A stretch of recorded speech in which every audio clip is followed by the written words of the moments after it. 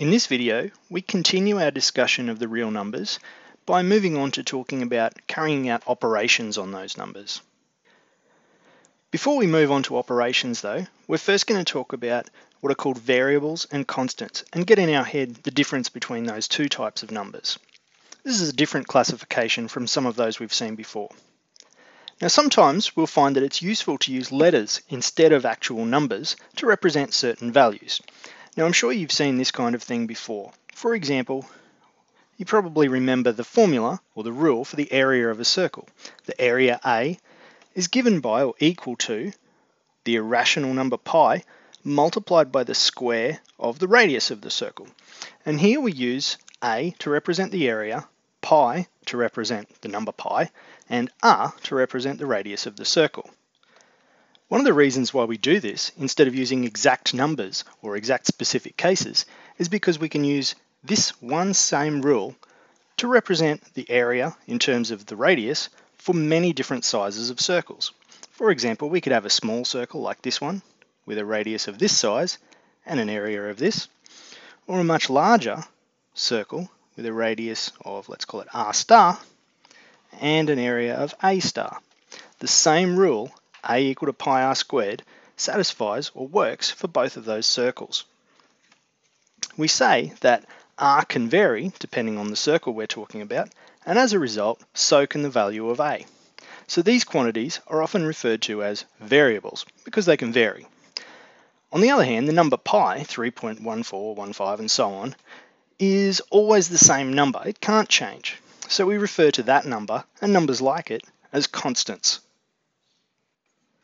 We'll be seeing variables and constants popping up all over the place. So it's important to know the difference between them because they're going to work in different ways and have different rules that apply to each of them. Let's have a look at an example here. I want to identify the constants and variables in what I'm saying is the following Wolfram Alpha output. Now, if you don't know what Wolfram Alpha is, it's a really neat little website called a computational knowledge engine. It can do all sorts of mathematical things. It can do a lot of the algebra and work that we'll be doing in these videos. And it can also tell you other things like facts, like the formula for a volume of a cone, for example. And that's what I've got here.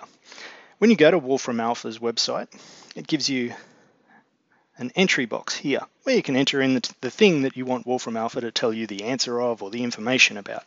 And here I've typed in volume of a cone. What pops up then is this information, what it interprets what you've written as, and then a result. Not shown on this screen is also some more information. But for us, what we want to look at is this little formula here. V equal to 1/3 pi a squared h. Now what I've asked you to do is identify the constants. Remember, they're the numbers that don't change, and variables, the numbers that can change, in that output. Maybe pause the video if you like and see if you can try that out for yourself right now.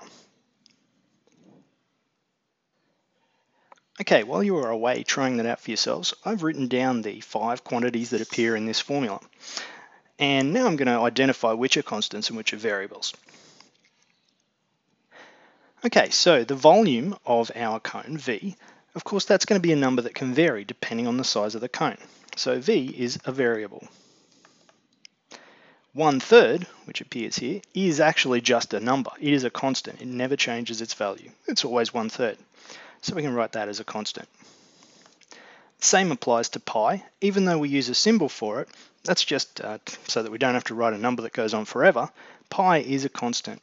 It doesn't change. Now A and H, these are values that you can see here. Circular cone with a center at 0 and height h and radius a. So those are quantities that are related to the particular cone we're talking about. The height of the cone could change and the radius of the cone could change as well. So A and H are both variables. And there we go. We've identified our constants and variables in the Wolfram Alpha output.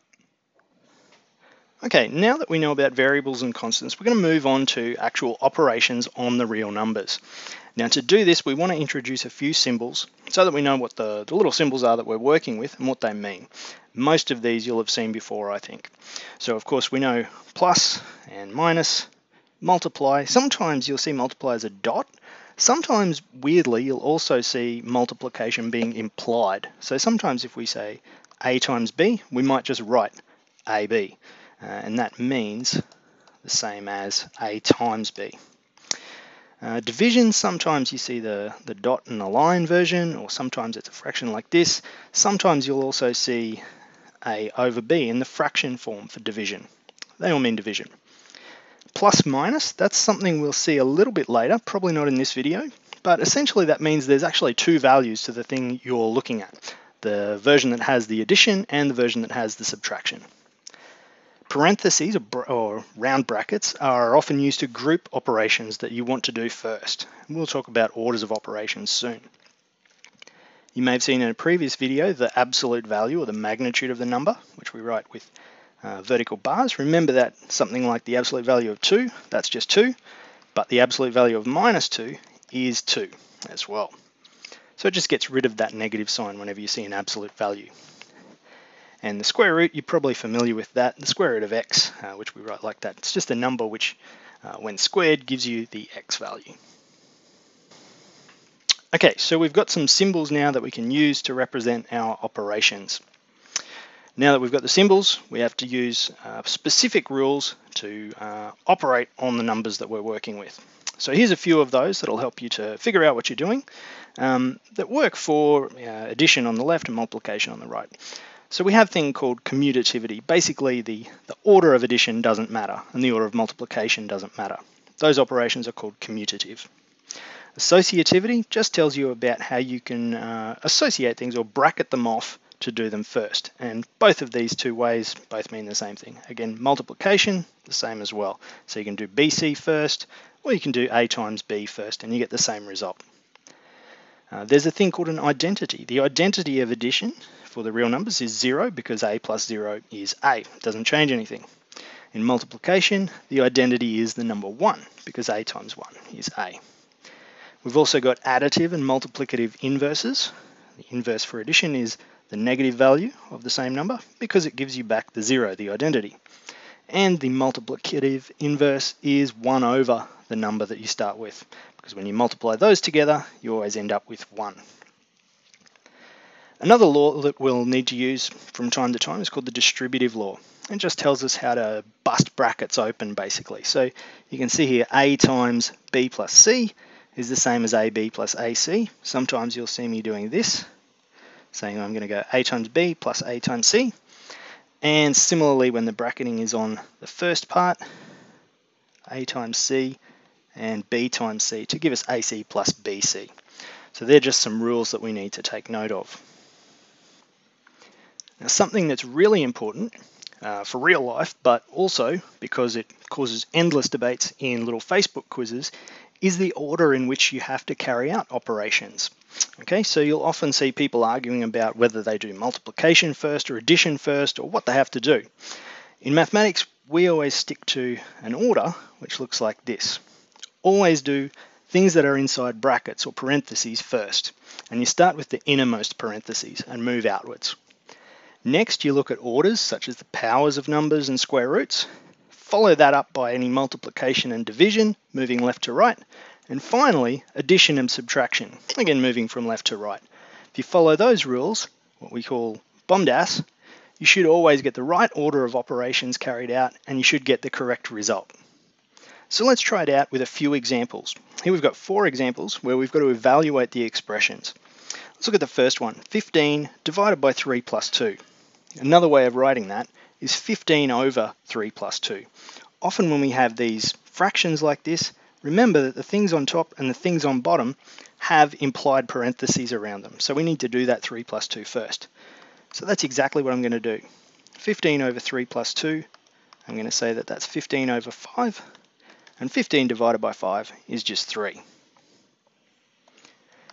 We've got a very similar question coming up next, but you notice that there's no parentheses on this one. So we've just got 15 on 3 plus 2. This time, our order of operations, remember it from back here, tells me that I've got to do that division before I do this addition. So 15 divided by 3 is 5, and I add to that 2, and I end up with 7. So notice, quite different answers because the order is different. I still had to follow the order of operations though. Next up in C, we've got 9 minus 3 times 2. Again, I need to follow the order of operations, and it tells me I need to do the multiplication before the subtraction. So this becomes 9 minus 3 times 2 is 6. 9 minus 6 is, of course, 3. Now in D, we have 9 minus 3, this time in parentheses, as you can see here, and then multiplied by 2. So this is different from part C because we've got to do the 9 minus 3 first, because parentheses or brackets take precedence over the multiplication. So 9 minus 3 is 6, multiplied by the 2, and we end up with an answer of 12. Again, quite different answers because the orders had to be changed.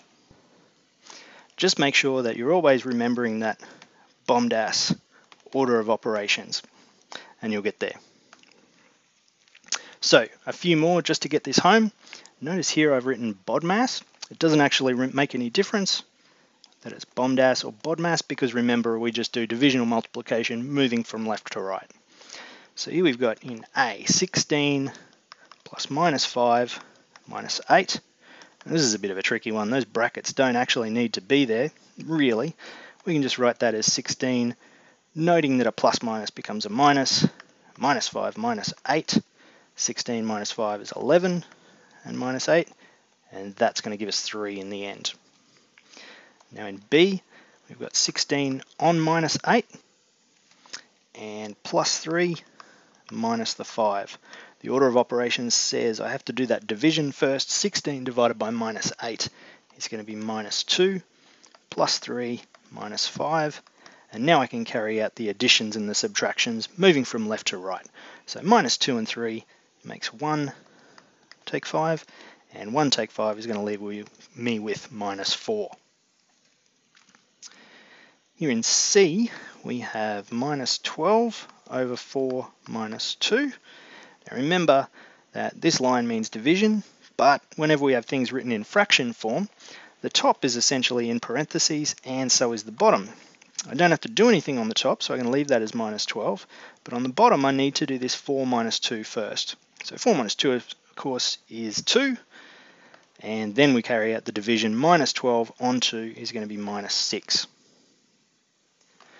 Alright, running out of room for part D, so I'm going to jump over the page. You can see this one is quite a bit longer and a bit more involved than the ones we've done so far. But remember, we're still just going to apply BODMAS or BOMDAS, whatever you like to call it. So brackets first, and remember we start with the innermost brackets. In this case, that's the 1 plus 4. Now I'm going to do this on a new line because I've run out of room. So I'll leave everything else, minus 3 outside of 8, and minus 1 plus 4 I do and get 5. Close that off, plus 7, minus 10. Again, I'm still working on brackets, so I've got minus 3. Remember that missing operation sign there is just a multiply. When there's no sign there, it's a multiply. 8 minus 5 I do and get 3, plus 7 minus 10. Now I've got to do multiplication first, so minus 3 times 3 is minus 9, plus 7 minus 10, and addition and subtraction from left to right. So minus 9 plus 7 is minus 2, take 10, and minus 2 take 10 is minus 12. So there we go, a little bit more tricky example in that case. But again, just applying the BOMDAS or BODMAS rules to figure out which order we have to do them in. Okay, so that's it for this video. Remember, in this one we looked at the start at the difference between variables and constants. That's going to be important as we move through to other videos. And we also introduced the operation symbols for plus and minus and all of those sorts of things, and then talked about the correct order of operations, the BOMDAS or BODMAS, and did a few examples of those. Now the best way to get better at these and used to applying the order of operations is just to do an absolute bunch of them. So do as many of those as you can and see how you're getting better at them as you go along.